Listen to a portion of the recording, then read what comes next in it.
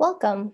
Hi, everybody. Thank you so much for joining us today for our webinar on providing accessible services for students who are blind or visually impaired or deaf/hard of hearing. Before I present our presenter today, Paige Furbush, I just want to go over a few quick key reminders that to please remember to mute your sound throughout the whole presentation. We will be having a question and answer session towards the end, about 10-15 minutes at the end. So if you have a question you would like answered towards the end, please feel free to drop that in the chat function. And if you are comfortable, please feel free to turn on your video. Your presenter today is Paige Furbush. Paige is a teacher of the deaf-blind and LSLS certified auditory verbal therapist. She received her master's in education from the University of Utah in 2018 and is currently pursuing her BCBA. For the last 3 years, Paige has worked for Utah Schools for the Deaf and Blind, serving preschool, elementary, and high school age students with dual sensory loss. Before that, she worked in a large school district as an early childhood special educator and served students with a variety of developmental disabilities. We are so excited to have you here today, Paige. Thank you so much for joining us, and I'm going to turn it over to you.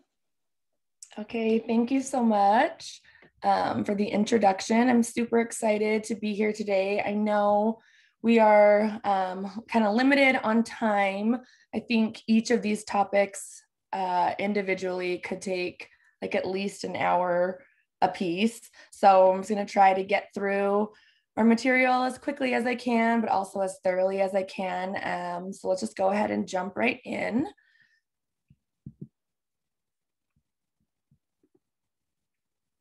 Okay, so today we're going to be talking about how to provide accessible services for students who are blind, visually impaired, or deaf and hard of hearing. The first thing that I wanted to touch on is just some basic terminology for this topic. So when you see BVI, that stands for blind or visually impaired. TVI is teacher of the visually impaired. I know it sounds a lot like I'm saying TBI, but I'm not. TVI, I will not be talking about traumatic brain injury today. So if you hear that acronym, I'm referring to teachers of the visually impaired. O&M stands for orientation and mobility, which is a subject that's taught to students who are blind or visually impaired that teaches them how to safely travel. So if you've ever had experience with a blind or low vision individual and they use a white cane, that's what an O&M specialist would be doing with that child, is teaching them those cane travel skills. CI is cochlear implant, HA hearing aid, DHH, deaf hard of hearing. You might also see in literature other resources about deaf hard of hearing individuals, lowercase d / capital D deaf, and we'll get into that a tiny bit in a minute. That's just referring to a deaf individual who identifies as part of deaf culture. So that would be a capital D deaf, or a deaf individual who uses hearing technology and identifies more with hearing culture. So that's when you would see a lowercase d. TOD is teacher of the deaf. ASL is American Sign Language. And then LSL stands for listening and spoken language. I don't think that's as widely known among professionals outside of the world of hearing loss and deaf ed. So listening and spoken language is the instructional approach that we use for deaf, hard of hearing students who are learning to use their hearing technology, so hearing aids or cochlear implants. So when you see LSL, that's what that refers to. And then really quick before we start, I just want to point out that we do not use the phrase hearing impaired. We always say hard of hearing, and it's kind of confusing because in a lot of like the educational law, you'll still see hearing impaired used. You'll still see that in a lot of the research as well. But just be aware of the fact that individuals in the deaf community do consider the term hearing impaired as a slur. So it can be very offensive to them. So just kind of practice using hard of hearing instead of hearing impaired. There are some adults who are deaf that do self-identify as hearing impaired. So you may hear them use that phrase, and that's totally fine. Just to play it safe, try to not identify someone as hearing impaired yourself. And you can always check with them and ask what they prefer and how they identify. Okay, so really quick, we'll just go over some basics. So sensory impairments, which include hearing loss, vision loss, and deaf blindness, which is that combined sensory loss, are all considered to be very low incidence disabilities. So in Utah, children with a visual impairment only make up 0.5% of children with disabilities who receive services under Part C of IDEA, and only 0.3% of children receiving services under Part B. Children who are deaf, hard of hearing make up about 1.2% of children with disabilities receiving services under Part C, and 0.9% of children receiving services under Part B. So it is very low incidence. I think that most of us probably don't have a ton of experience interacting with either of these populations at all. However, as IDEA has evolved over time, LRE now is widely accepted to mean the general education classroom, and inclusion, even though it's not outlined specifically in the law in IDEA, really has become the goal for students with disabilities. So we are seeing more and more students with hearing loss and vision loss that are being educated in their neighborhood schools, when historically children with sensory loss typically attended like residential schools for the blind or residential schools for the deaf.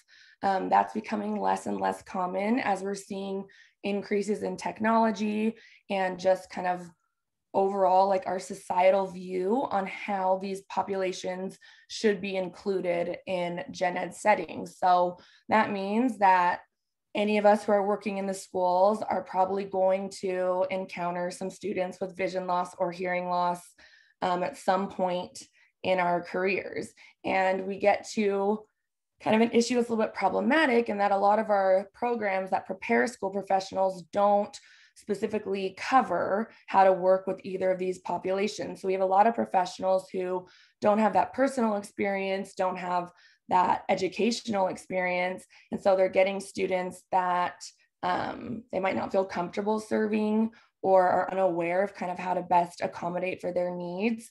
So I'm hoping today will be helpful for you all to kind of touch on that. So these are some interesting statistics that I think especially apply to you guys as school psychology students or school psychologists already working out in the districts. So it's estimated that about 40 to 50% of students who are deaf or hard of hearing have an additional disability. And that includes like ASD, intellectual disability, ADHD, speech language impairment. So it's a really high number of the students who are deaf, hard of hearing that are also eligible for additional special education services. It's estimated that 9% of children who are deaf, hard of hearing have ASD. So that's a pretty big difference from the prevalence that we see in the general population, which is about 1.8%. And then an estimated 50% of students who are blind, visually impaired also have a concomitant learning disability. And 19% of children who are blind, visually impaired have ASD. So that's a huge difference from a sighted child and what we're seeing in the general population. There are a couple specific ocular disorders that are linked to higher prevalence of autism. So I'm not going to get into that in too much detail today, but I thought it would be helpful for you guys to know what those are. So the first one is optic nerve hypoplasia, or ONH, and that's actually the #1 cause of blindness and visual impairment for the pediatric population today. Another one is retinopathy of prematurity, or ROP. And then the third is anophthalmia or microphthalmia. And so that means anophthalmia is when a child is born with no structure of the eye. So the eyes are completely absent. And then microphthalmia is when a child is born with very small eyes that usually don't function very well. So in those populations, you're probably going to see total blindness or light perception only. Okay, so I'm going to start by talking about students who are deaf, hard of hearing, and we'll just go over like how to make sure your services and instruction is accessible to these populations. Some basic considerations for working with kids who are deaf, hard of hearing issues with assessment, and then impact on social skills. So these pictures are just 3 different examples of really common hearing technology that you might see. So in the top right, this is a child using a cochlear implant. In the middle is a pretty basic behind the ear hearing aid. And then at the bottom, that's called a BAHA, or a bone anchored hearing aid. So we'll see those with children who have some type of like external malformation of the ear and can't use an in the ear hearing aid. So we use a BAHA, where that little like circular piece behind the ear just sits on that bone that's behind the ear, and sound is actually conducted through that bone for all of us. So if the child has like a closed ear canal or a malformed outer or middle ear, a hearing aid can actually be placed on that bone, and it provides additional amplification. And they usually wear it on a soft band that kind of goes around their head. So just thought it would be nice to show you guys some examples of what you might see. So really quickly, we'll just touch on the difference between deafness and hearing loss. So again, capital D deaf versus lowercase d deaf is getting into that deaf culture piece. And this is a very, not necessarily complex issue. It's just very personal to the deaf community. Deaf culture truly is amazing. People who identify as part of deaf culture don't view their deafness as a disability. They do not really identify with hearing culture at all, and oftentimes aren't interested in participating in hearing culture. They use ASL. Most of those students are going to be attending the School for the Deaf, where all students use ASL as their primary mode of communication. They're not typically as open to the use of hearing technology. It can get really emotional for them. Most of you probably won't have a ton of experience with a like capital D deaf student in like a mainstream setting, a student that uses ASL, because a school for the deaf is actually considered the least restrictive environment for them, since they have full access to communication with other ASL users, which they don't have in a gen ed setting, even with the use of an interpreter. And then lowercase d deaf, again, is going to be that subset of the population who typically does use hearing technology and does identify as part of hearing culture and is mainstreamed in a gen ed setting. There's a huge diversity in the experiences of individuals with a hearing loss. It's very different from family to family, from child to child. So just be really sensitive of that if you are working with a child with hearing loss, getting to know kind of their family perspective, cultural perspectives of hearing loss in general will be really helpful for you to serve them effectively. And again, we're going to see those students who use hearing aids or cochlear implants in spoken language in more inclusive settings. So that's going to be the population you'll probably have the most experience with in the schools. So when a child is born with a hearing loss, the amount of auditory input is obviously reduced. So this means that the auditory pathway in the brain does not develop appropriately. And the development of the auditory pathway begins in utero. So long before the baby is actually born, all 3 components of the ear, so inner, middle, and outer ear, are actually developed very early on in pregnancy. By week 4 to 6, those structures are already in place. So if there's no stimulation occurring in that auditory pathway, both in utero and then once the child's born, the development of speech and language is really difficult, and we're probably going to see some delays. We are pre-wired to learn spoken language by listening. So when we think about a hearing loss, we usually think about, oh, well, we hear with our ears. So once they have their hearing aids or once they have their cochlear implants, they can hear, but hearing happens in the brain. That's where we listen. So even with hearing aids on or cochlear implants in, the sound might be going through, but that auditory pathway, the development of that still has to catch up. So that listening piece tends to come later. And again, we're going to see delays kind of across the board, especially in the area of speech and language with these kids. So just be mindful of that too. There are 4 degrees of hearing loss, so mild, moderate, severe, and profound. I do have a simulation of the different levels of hearing loss. I'm not sure if we're gonna get to it, so I'll save it for the end, and then hopefully we have time to do that when we wrap up. But just be aware that with a mild loss, the student still may miss 25 to 40% of speech. With moderate, that goes up to 50 to 80% of speech. Severe hearing loss, they're probably missing all speech sounds, but might respond to environmental sounds like a car driving by, a car honking, an airplane in the sky, a loud alarm clock, a fire alarm, things like that. And then a profound hearing loss, those individuals probably only hear vibrations without any amplification. So keep in mind that once a child has received appropriate hearing technology, whether it's a hearing aid or a cochlear implant, the goal of an audiologist is always to get them corrected up to normal levels of hearing.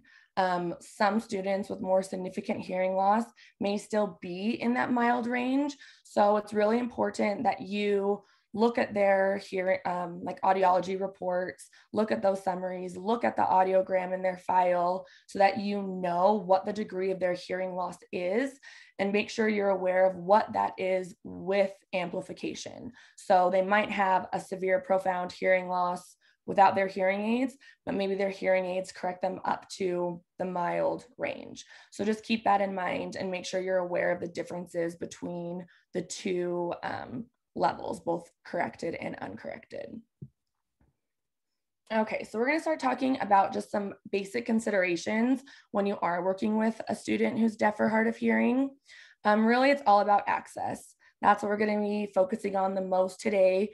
Assistive technology like hearing aids or CIs are not really a substitute for normal hearing. And that goes back to they might be hearing all the sounds, but they don't know how to process what they're hearing, or they have delays in their auditory comprehension.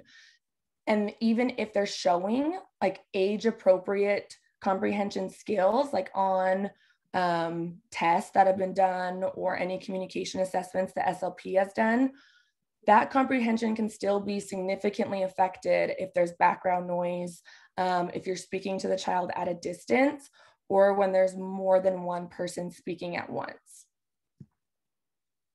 So our kids with hearing loss often struggle with just hearing and understanding sounds around them. They're going to struggle with morphology, so that's hearing and producing speech sounds, learning new vocabulary, putting sentences together and using correct grammar or syntax. Semantics, they struggle understanding more advanced components of language, such as figures of speech, plays on words. It might just not make sense to them. They might not have the language or vocabulary to effectively express themselves. They struggle to follow directions sometimes. They might struggle paying attention or following along in conversations with others. And so especially for those last 4 issues that we might see with kids with hearing loss, think about how this might manifest in a school setting.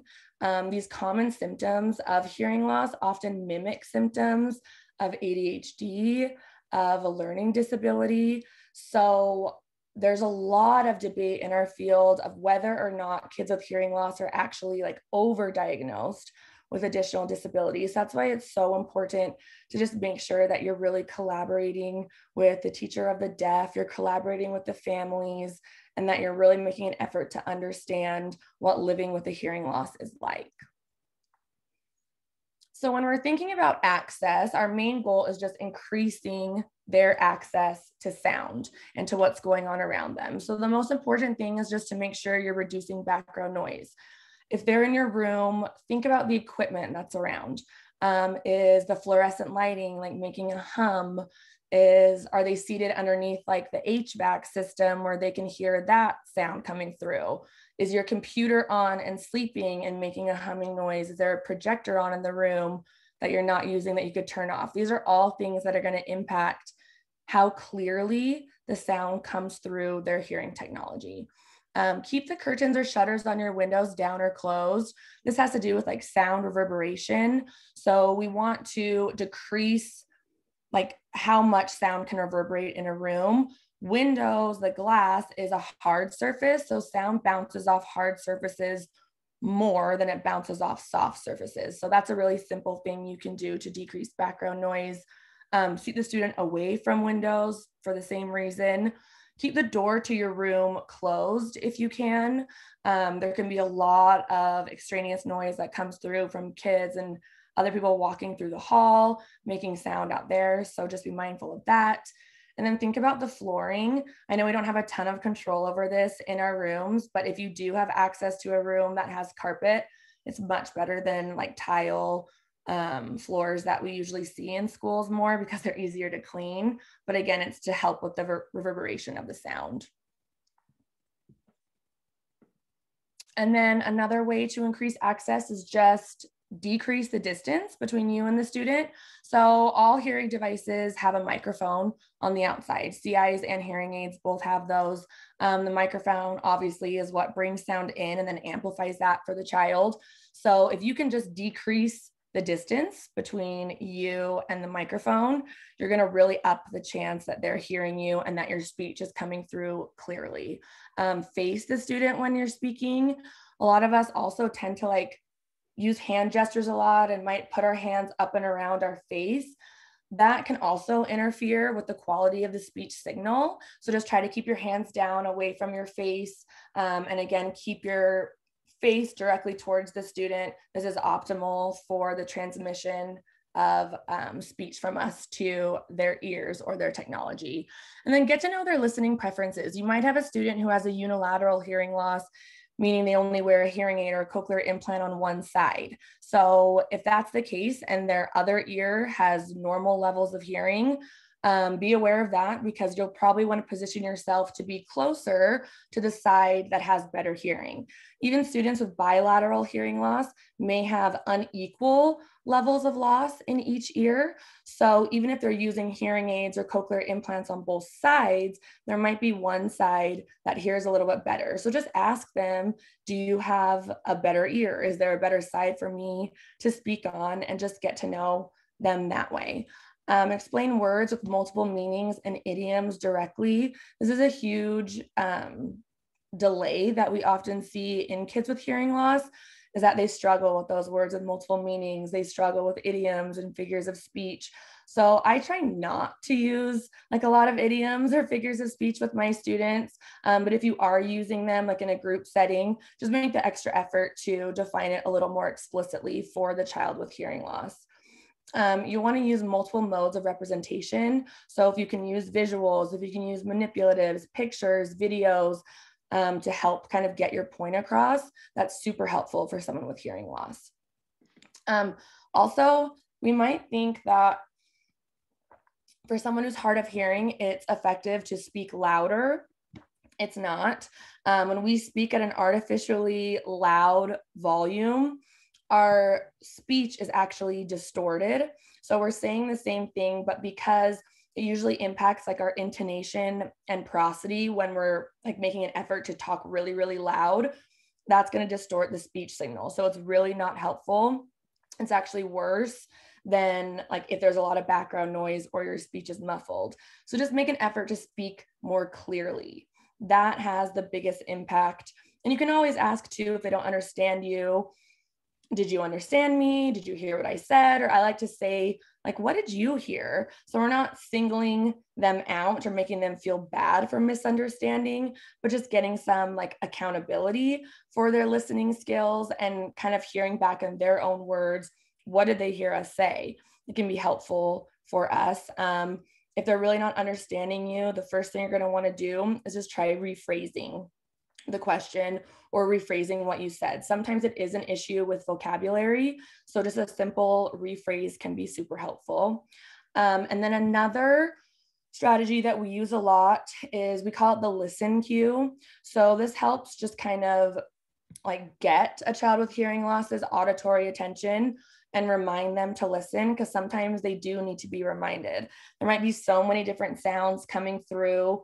They're not processing them well. It's feeling kind of jumbled in their brain. So we have to kind of get them back on track with listening.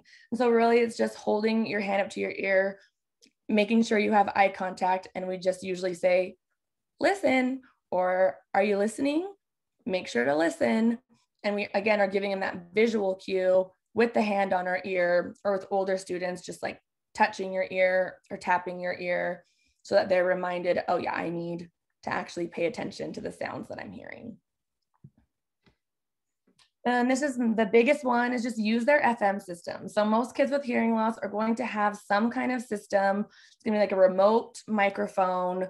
We call them an FM system. You might hear remote microphone systems, but FM system is the widely used term. And that is going to be a total game changer. So this ensures a favorable signal to noise ratio. That's referring to the intensity of the speaker's speech compared to the background noise. And that really needs to be our goal. We want our speech to be louder than the background noise going on around them. So there's going to be plenty of situations where you cannot ensure that there's no background noise. It's just the reality of existing in the world. So an FM system is going to help kind of counteract the issues that we see background noise kind of give to our kids with hearing loss. So if your student has an FM system, make sure they're bringing it to whatever sessions they have with you, especially if you're testing the child. They need to have that FM system with them, and they should be learning how to be responsible for their own FM systems too. So they should be the ones that are remembering to charge it at the end of the day, to remind their teacher or remind you to turn on your remote microphone so they can hear you. Again, it's going to provide additional access to sound in difficult listening situations, because the microphone transmits your voice directly into the hearing aid or cochlear implant. So you bypass all of that interference from background noise.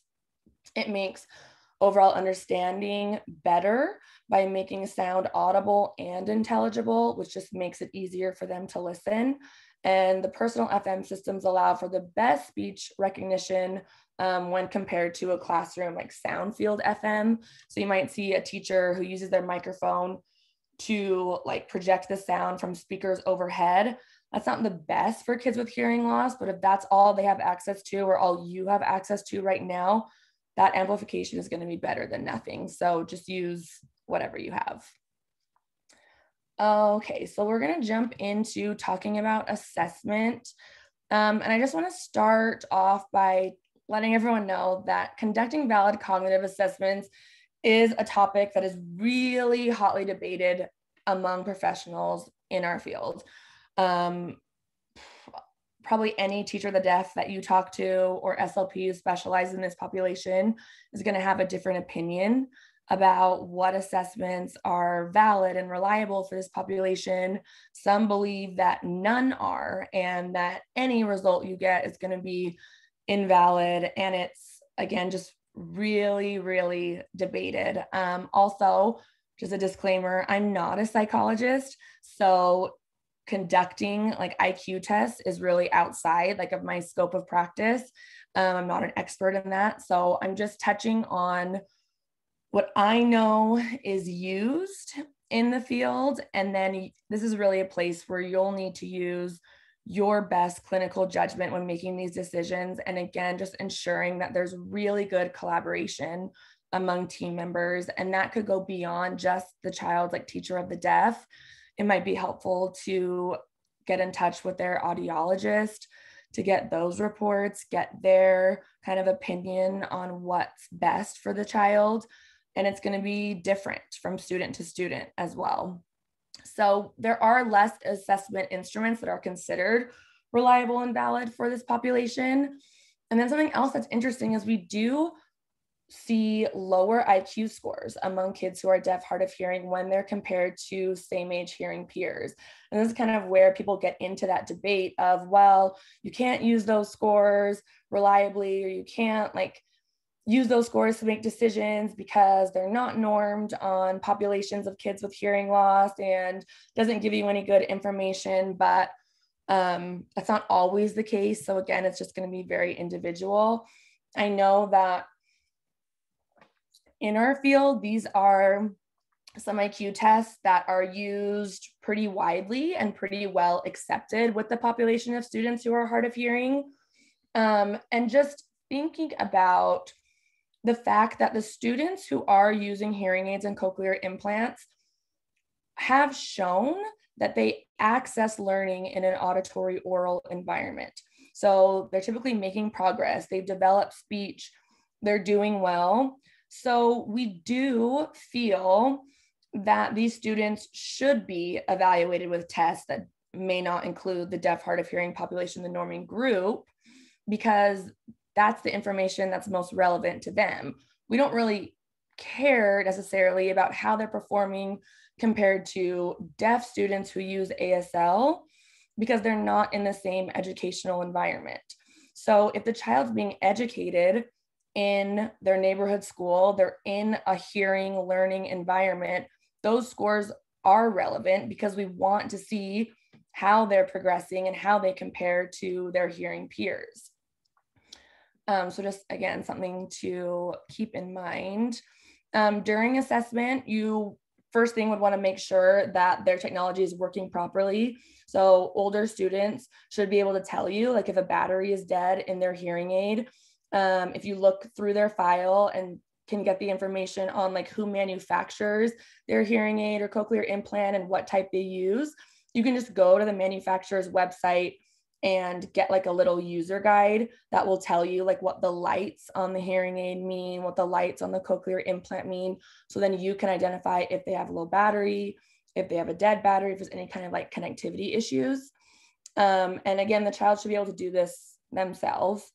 You can also perform a Ling 6 check. So this is just telling you, say 6 different sounds. So it's e, u, s, and sh, and see if the student can repeat those back to you. If they can, then you can be pretty confident that they're hearing all speech sounds. So each of those 6 sounds tests a different frequency of speech that includes all frequencies or all pitches of spoken language. So that's just a really quick and easy way for you to make sure that they are hearing everything that you say. You want to use optimal positioning. So that's sitting across from the child so that they have access to both visual and auditory cues. Making sure you have the child's auditory attention is really important. So again, you can use that listening cue. If that works for your student, you can just remind them, like, make sure that you're listening. And if you're starting to get tired or your ears are getting tired, let me know and we can take a break. Again, be mindful of background noise. If all else fails, just speak at a close range. We consider 3 feet distance to be an optimal distance for ensuring acoustical access to your speech. So 3 feet kind of maximum. 6 feet can be okay, but if you're in a testing session, I would definitely recommend keeping that distance to 3 feet or less. And then just provide plenty of wait time between your direction and the child's response. One thing I did want to touch on really quick is listening fatigue.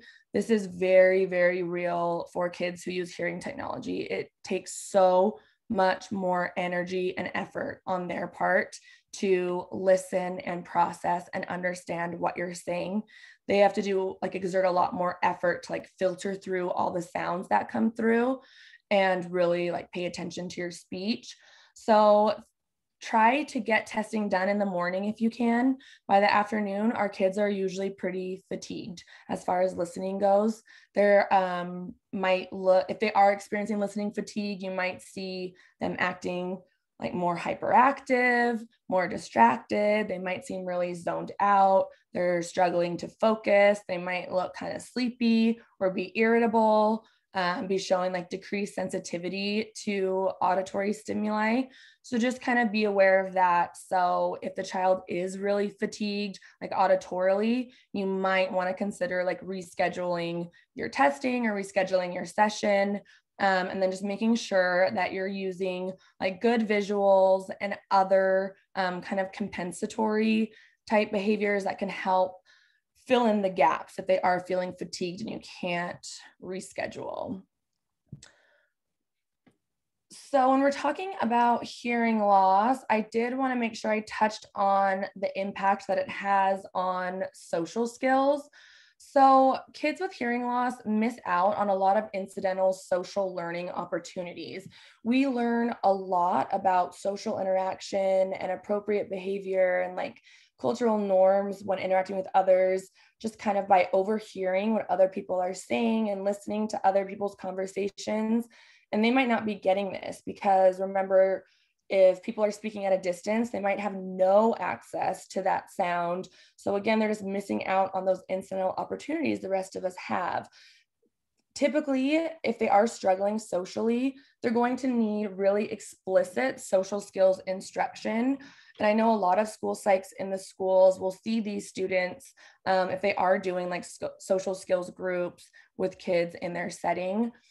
They need to learn compensatory skills, so how to make better use of their other senses like vision to kind of make up for their hearing loss. I wanted to point out one measure that we use a lot in Deaf Ed to kind of keep track of our kids' social skills development, and it's specifically designed for use with kids who are deaf, hard of hearing, and takes into account kind of specific, unique struggles or things you might see for kids with hearing loss. And it's called the Minnesota Social Skills Checklist for students who are deaf, hard of hearing.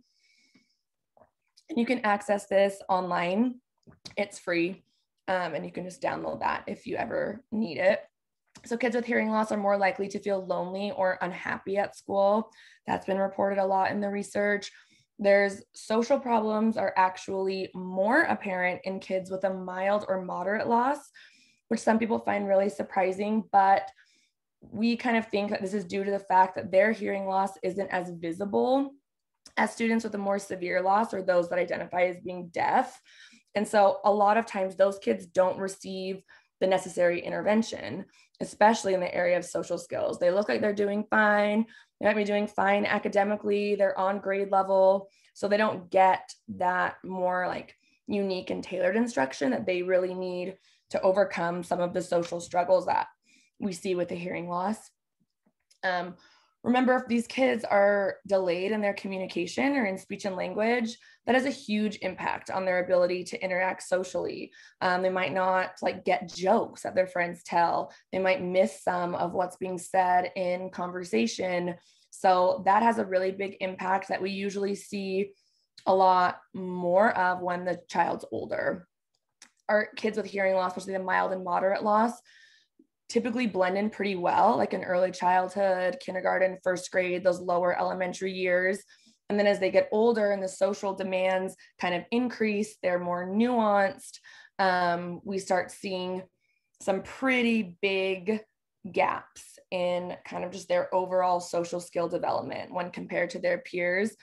And that's a huge issue because adolescence, like those middle school and high school years, are so important as far as social relationships goes and being accepted into a peer group. So just keep that in mind too. Kids with hearing loss are just overall less likely to participate in group activities.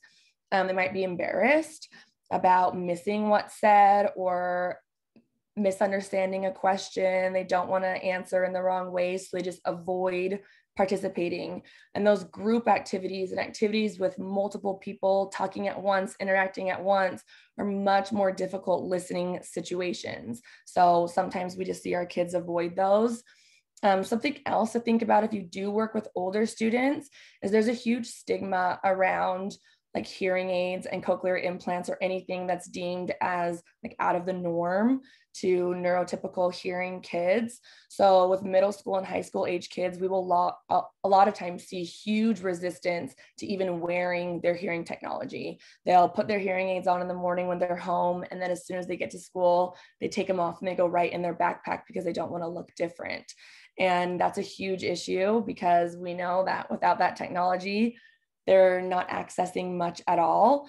And so it's really important to have those discussions with these kids and with their peers and get them comfortable with talking about what it's like living with a hearing loss, advocating for their needs, and not being embarrassed about being hard of hearing or needing to use hearing aids or cochlear implants. There's also been a lot of research done on theory of mind development in the deaf, hard of hearing population. So we see just a lot of delays here with like perspective taking and all of that, and then self-advocacy too. I am so behind on time, so I did not even look at the clock. I'm going to jump really quick into blind and visual impairments. I think this one will be a little bit shorter just because this population is so heterogeneous. There's a lot more variation in these students. If it's okay, Annie, do you think I can go until 2:50 and we can cut the question part down to 10 minutes? Yes, okay. You can. The Q&A session could be as short or as long as you want it to be. Okay. So when we're talking about blindness and visual impairment, it's a spectrum. It's rarely absolute. We usually think of visual impairments like in 3 different categories. So blind, completely blind, really limited functional vision. Functionally blind refers to students who have some usable vision and may be able to use that like as far as travel goes, getting around their environment, but rely more on auditory or tactile means to like access educational materials. So they might use a combination of like Braille and large print, but can still see well enough like to travel. It just kind of depends on the child. And then low vision is what you'll probably see most of out in the schools and in gen ed settings. Those are students with a visual impairment who might wear glasses or might have a restricted visual field or blind spots, but use vision as their primary mode of learning and receiving information. The impact of visual impairment is tied to the onset, severity, type of vision loss, and then any additional disabilities that may be present too. So it's really important to know the etiology. So know if the child's vision loss is an ocular disorder, so something structural with the eye, or is it neurological, so something involving the brain. Neurological etiologies usually increase the likelihood of the child having additional disabilities like autism or a learning disability. And then the etiologies that are ocular in nature are a lot less likely to have additional disabilities.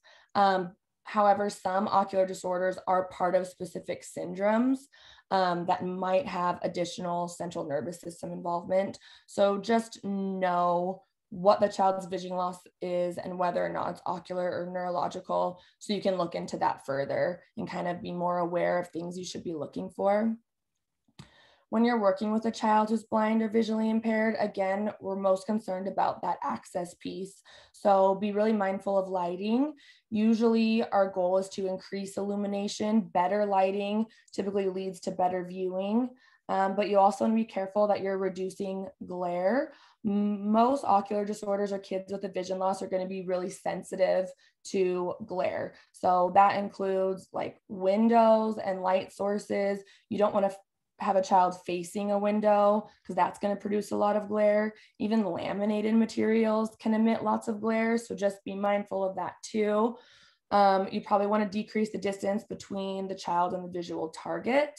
And then again, knowing the direction of the light source and if that's going to produce any glare that'll be distracting or impact their ability to see. You can also look at using high contrast materials. So like black on white, bolder print, better spacing with anything that you're printing off and wanting them to read is going to be really helpful. Make sure you keep the location of furniture consistent in your room. Don't move things around. They're already oriented to the location of things in your room just for safety. Keep chairs pushed in, keep your cabinets closed. Doors out to the hallway should be either completely shut or all the way open to kind of help with that orientation piece. Really, you're going to want to make sure you're communicating with the child's TVI, communicating with their O&M specialist to be aware of any like individual differences or preferences of the child when you're working with them. As far as materials go, you can use color contrast to bring the student's attention to specific materials, objects, or landmarks. Be mindful of their preferred visual fields and field loss. A lot of kids will like have a total peripheral field loss or an upper field loss or a lower field loss. So that's going to affect A, where you're positioning yourself, and B, where you position materials that you want the child to be able to see. So just make sure you're communicating with the student, you're communicating with parents, you're communicating with other professionals so that you understand what those needs are. If they use any assistive technology like a magnifier or a telescope or a screen reader, get familiar with that. And get used to talking a lot more. Get used to giving verbal descriptions of what you're doing or what others are doing, especially in the context of social interactions, because they're missing all of those little like visual subtleties that we use to kind of gauge what's going on, especially when we're interacting in a social setting. And this is just some basic etiquette. Introduce yourself by stating your name.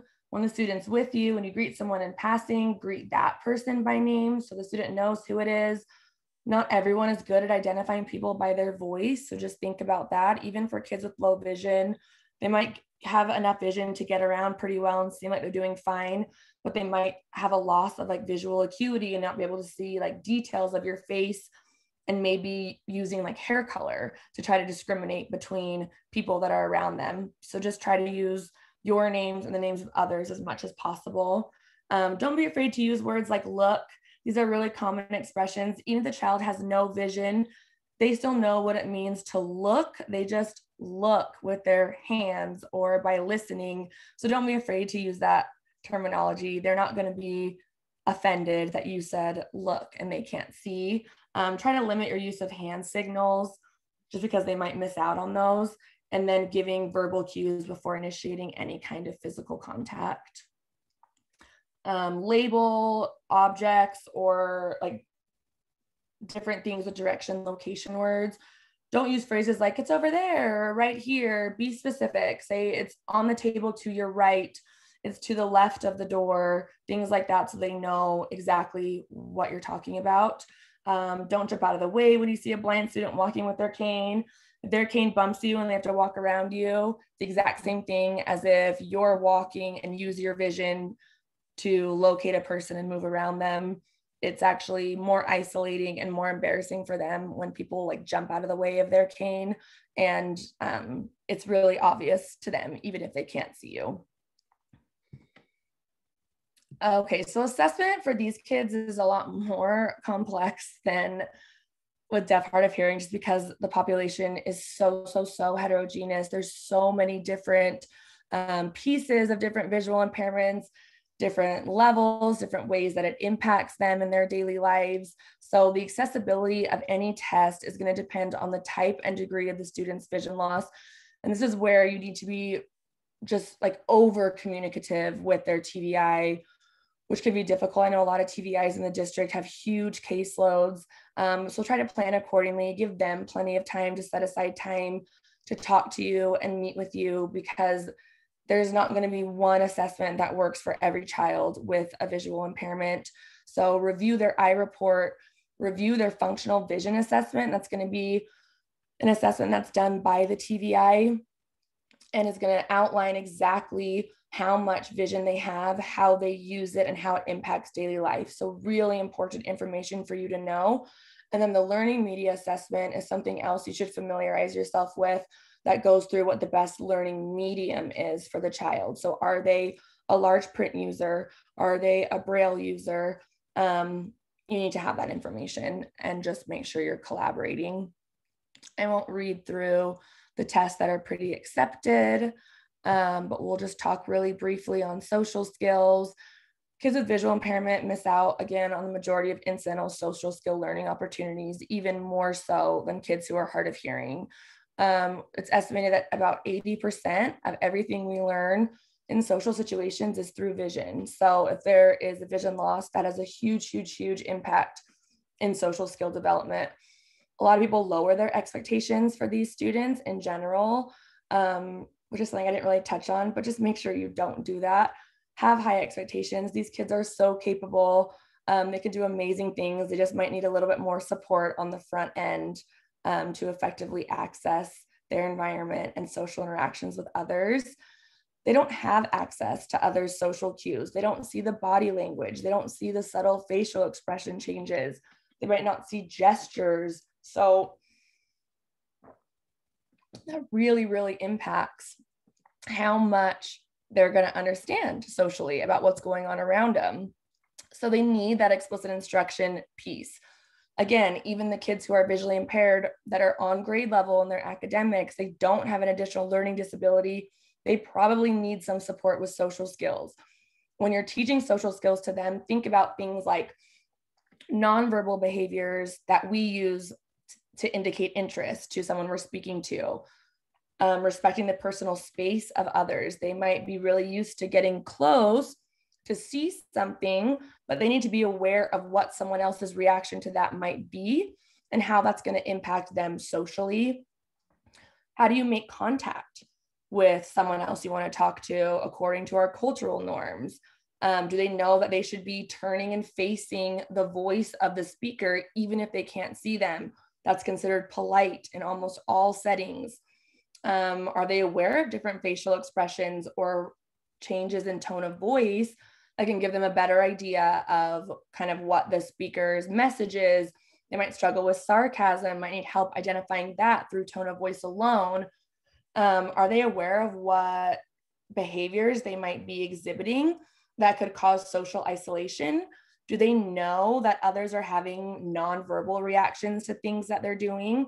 I believe that even though this can be an uncomfortable topic to discuss with these kids, they have a right to know what other people's reactions are, even though they can't see them. So then they can make an informed decision on whether or not they want to continue exhibiting that behavior around other people and around their peers. And then working on compensatory skills to access too.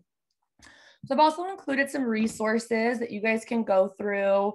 I don't know if this will be able to like give you guys a copy of the presentation, but I can also just send out a separate email with these resources that can help you get more information specific to hearing loss and vision loss. And that's all. So thank you. Thank you so much, Paige, for that wonderful presentation. Right now, we're going to open up the last few minutes we have till the end of the hour for a question and answer session. So feel free to use the chat box, or if you're feeling comfortable, you could just jump right in.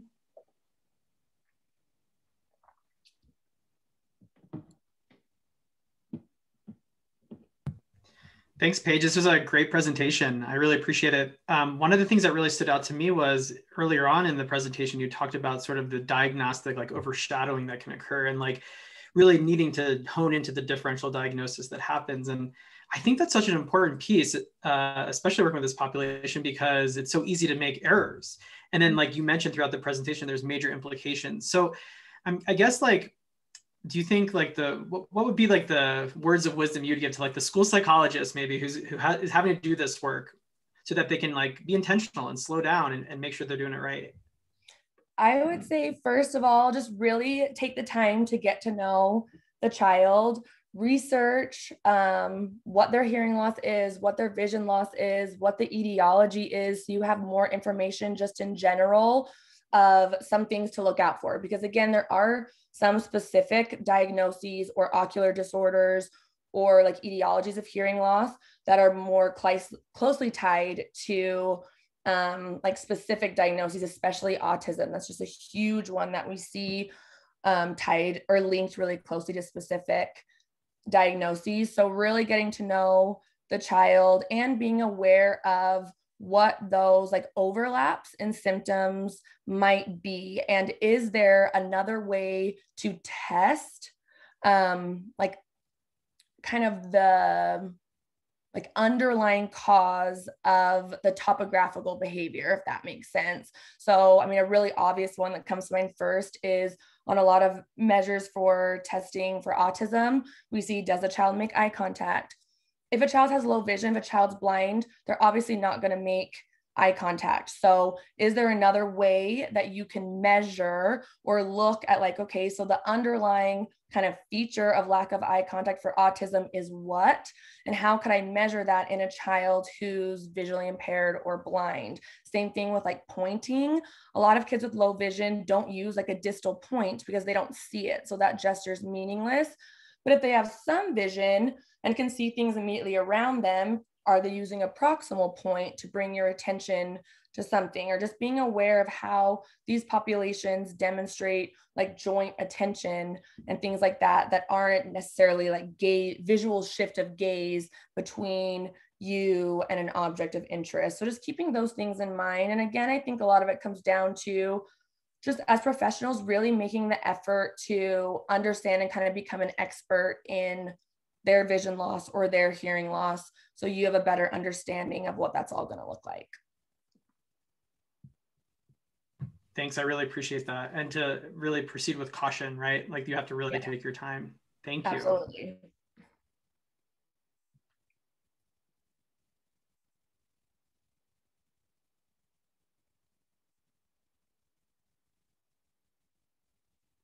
So if there aren't any other questions, we do have enough time to do the hearing loss simulation if you guys are interested.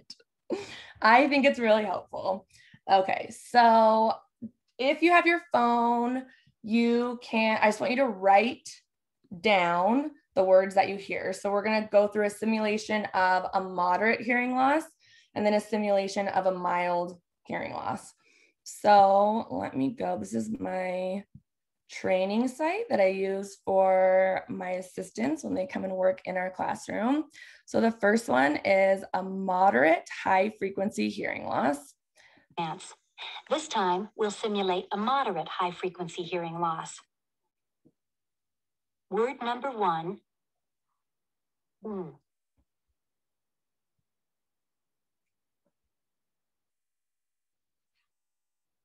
Number 2.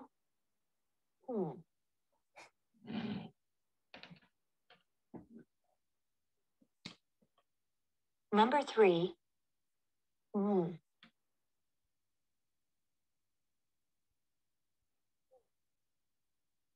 Number 4. Okay, well, let's do the first 4. Did everyone get their guesses written down? Okay, so now we'll do the same words with a mild hearing loss. And remember when you're listening to these that a lot of kids who use hearing technology, their best correction is in the mild hearing loss range. A simulation of a mild high-frequency hearing loss. Word number 1, bath.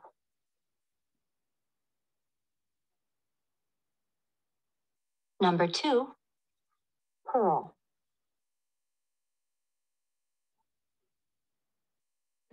Number 3, flower.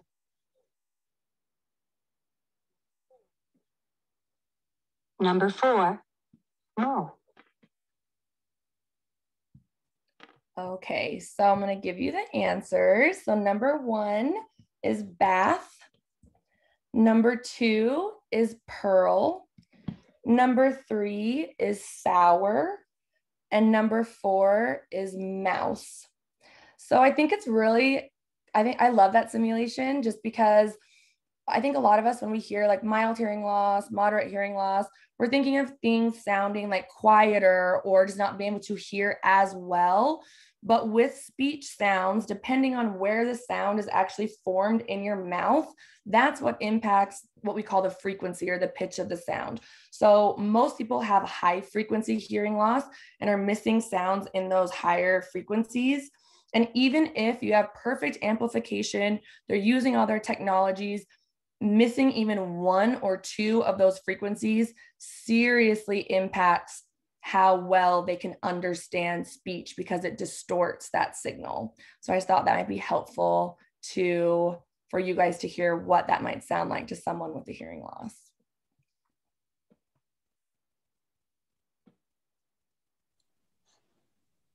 Thank you so much, Paige. I think that was a great note to end off of. You gave such an amazing presentation. I think this topic is really important, especially for a lot of future leaders in schools.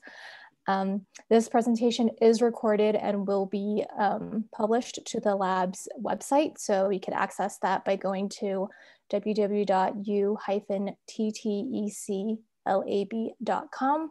And if Paige would like, I could also post a copy of the presentation slides on the website as well. So if you have anybody you know who could not attend today's session, feel free to pass along that information. And with that, thank you again so much for joining, and we will see you in the next one. Thank you.